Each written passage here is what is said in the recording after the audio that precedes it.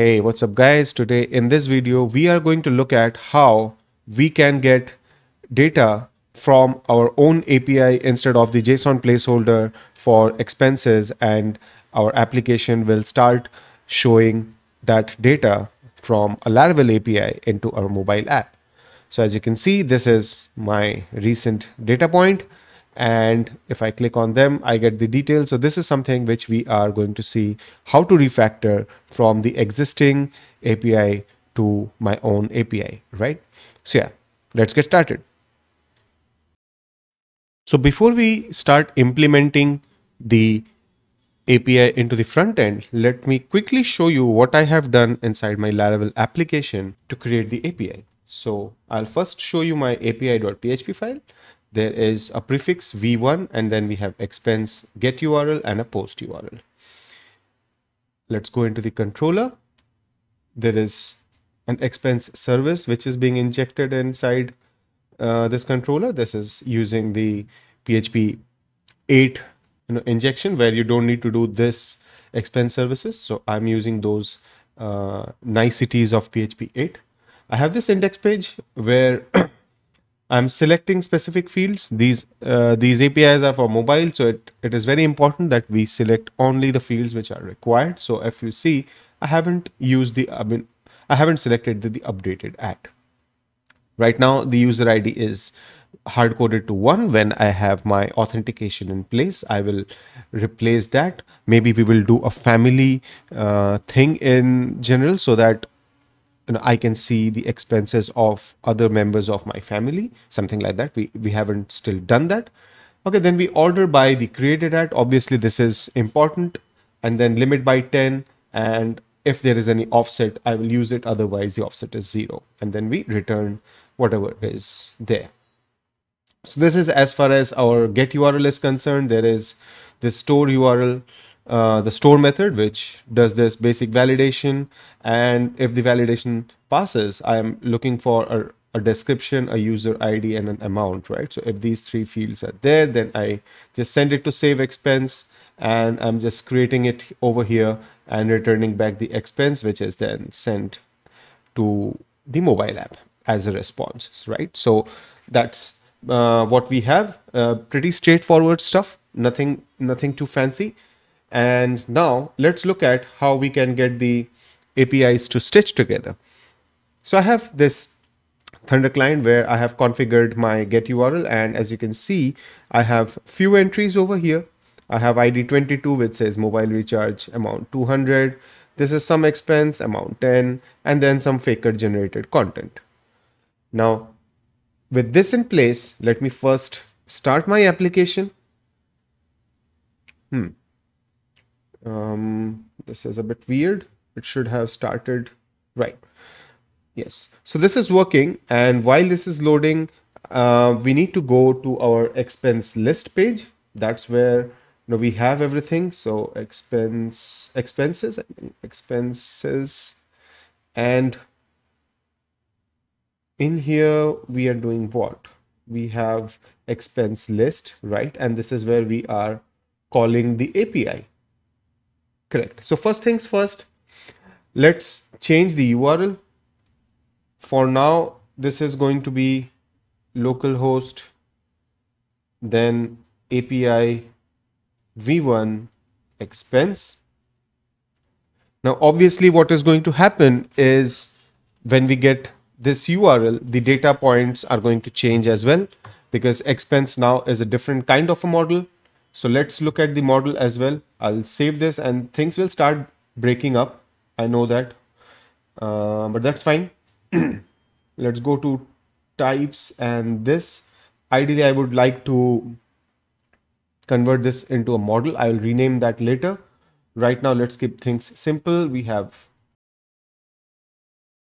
description, and I will add the rest of the fields as well, so which is coming from the response. So I'll quickly do that.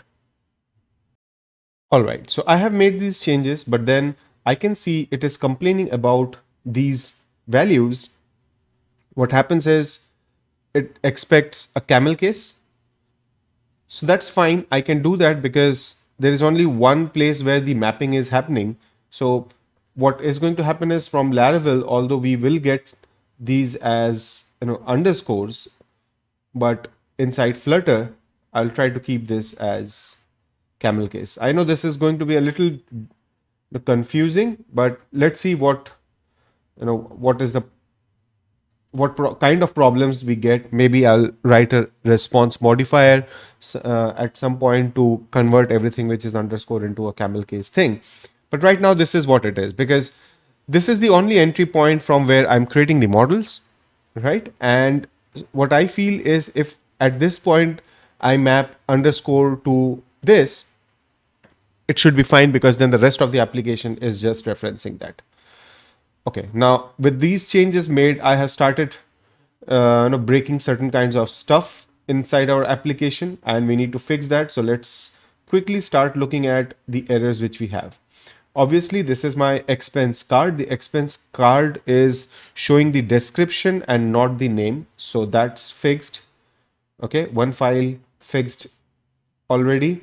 And this is the beauty with these compilers. Dart is immediately able to tell me which files have errors because of the recent refactor. This is really a very big advantage, because you are so confident of doing refactors because of these hints. Okay, so in this, obviously we will face certain kinds of issues. Let me see, we have changed the URL, which is fine. This is API expense, it's a get URL, this is fine. Let's see where we have reds.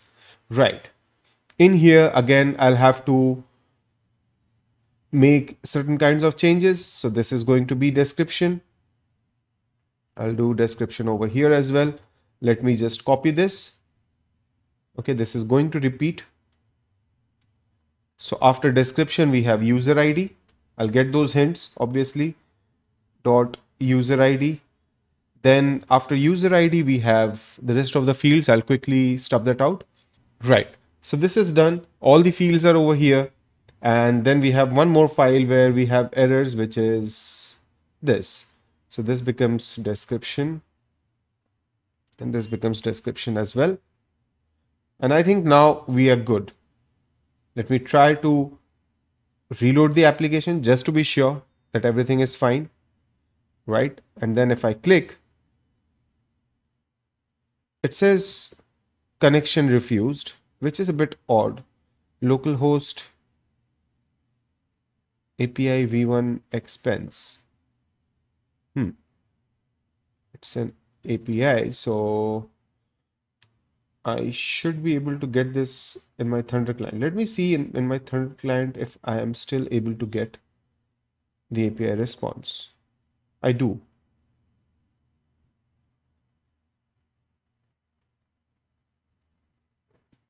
Okay, maybe it's not working because of localhost. Can I try 127.0.0.1 and then try and reload? Let me see.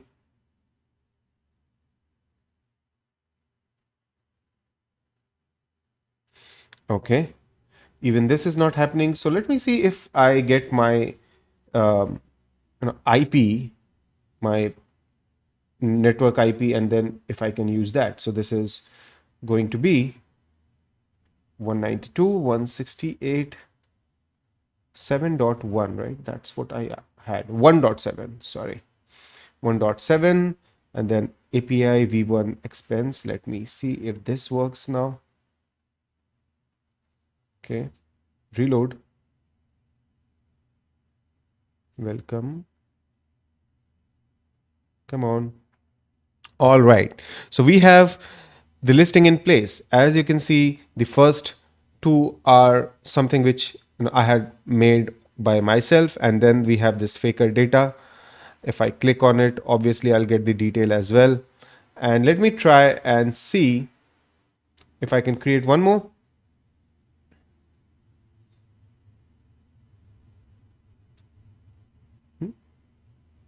This is a bit weird why this selection is not happening. JSON. Okay, never mind. Expense for demo. User ID is fine. Let's just say this is 230 rupees, something like that. Hit send. Obviously an expense was created. Now let me go to the get URL.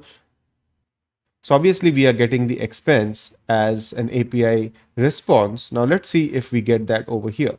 So there are certain things which I would like to ideally implement now. For example, the infinite scroll pagination stuff and also a pull to refresh. But as you can see, expense for demo is coming, which means we are in business. We are able to get the actual API data for expenses from our own application. So yeah, that's about it, guys. If you like this video, do click on the thumbs up icon and don't forget to subscribe to my channel.